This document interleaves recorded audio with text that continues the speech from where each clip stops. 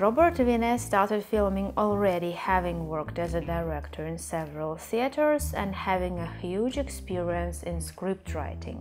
Thus, his first movies were mostly screen adaptations of famous theater plays. Looking ahead, I must say that unfortunately appearance of sound brought to destruction of decent part of all silent movies ever made, and therefore we cannot look through all Robert Wiene's filmography. However, one of the oldest Robert Wiene's movies is saved and available. My name is Julia Sulinen, and today you'll get to know more about so-called father of German Expressionism, Robert Wiene.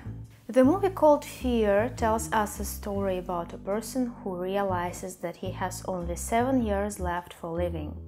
Also, there is some magic curse, devastating sense of shame, and even moral in the end.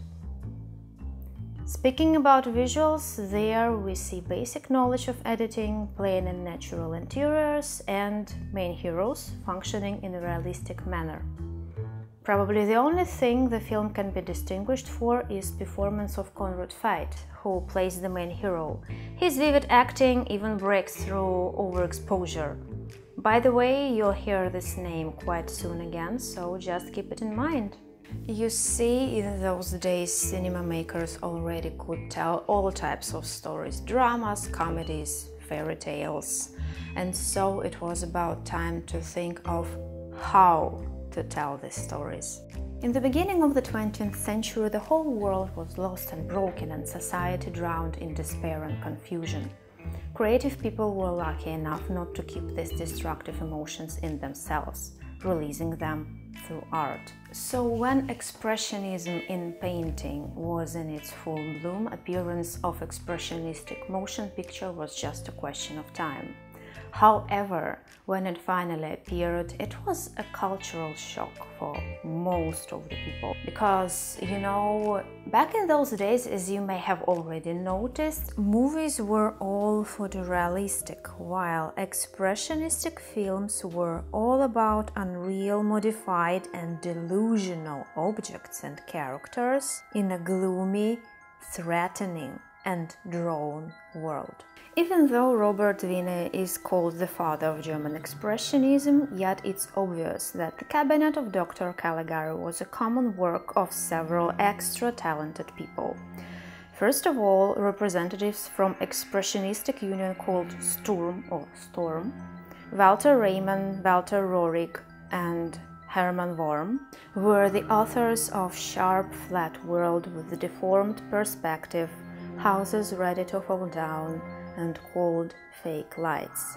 This space itself looks killing.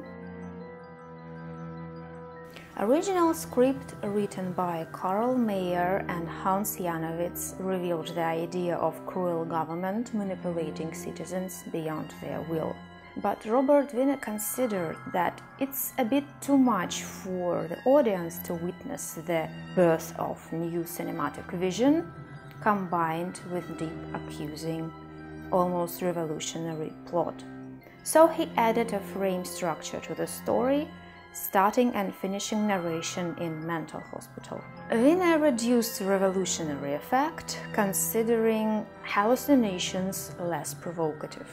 Actors in the movie are deeply involved in the experimental process, sharpening their moves and overacting a little. Conrad Veidt and Werner Krauss succeeded in that more than others, as they managed literally to become a part of this flat, grotesque world with their harsh, almost robotic moves, absence of semi-gestures and vivid mimics. All these things together brought huge success to the cabinet of Dr. Caligari and Robert Wiene. And let us not forget that in 20s, cinemas already become not only the way of self-expression, but also the source of income for many people in the industry. So there is no surprise that after such screaming success, Robert Wiene started filming another expressionistic movie. Genuine, or A Tale of a Vampire, tells us about a priestess of love from some bloody tribe. She found herself on a slave market and was bought by a quirky old man. Very fresh and brave story touching the theme of infernal, uncontrolled sexuality, especially for those times. This could be a masterpiece like The Cabinet of Dr. Caligari, but like every other sequel made in a hurry, ended up being just a piece of art, expressionistic of course. Decorations there are either weird and chaotic or exotic and oriental. In both ways it looks cool, yet actors become lost, merging with spooky walls and carpets. Sometimes due to costumes, sometimes due to traditionalistic, not enough expressive performance. Characters are vivid and eccentric, but seem to be half-motivated, as the whole story seems to be half-written. Probably the best and the most recognizable scene in Genuine is the scene of seduction and murder, as it reveals the same motive of terrifying manipulation. I wish Tarantino made a remake of this movie.